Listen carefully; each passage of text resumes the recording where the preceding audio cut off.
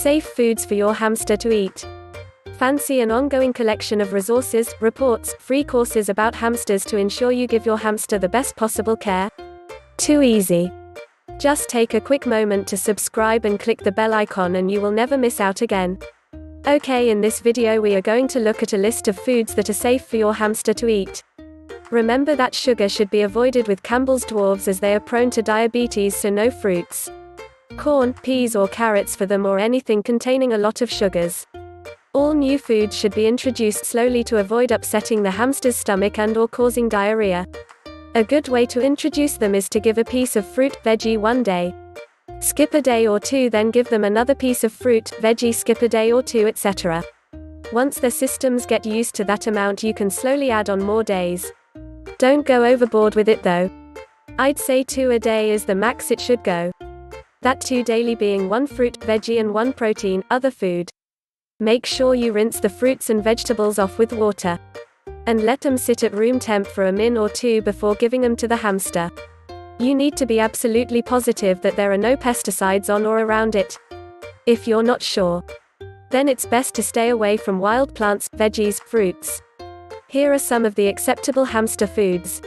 Fruits: apple, seedless; banana; blackberries; blueberries; cantaloupe; cherries; cranberries; seedless grapes; lychee; mango; peaches, no stone; plums, no pits; raspberries; raspberry leaves, helpful for diarrhea; strawberries;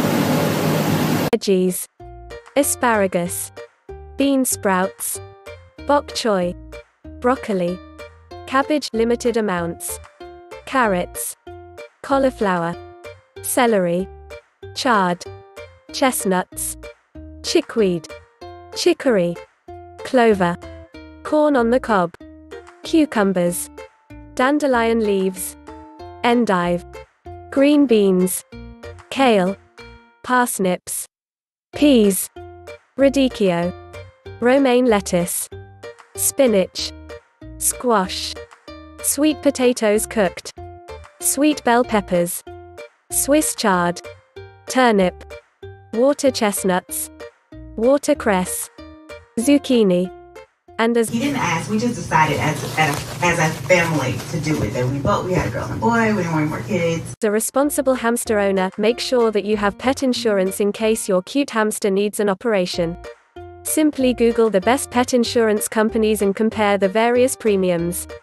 If you look, you'll find a pet insurance plan you can afford. Pet insurance should be arranged for all your pets at home to prevent stress for both you and your animals.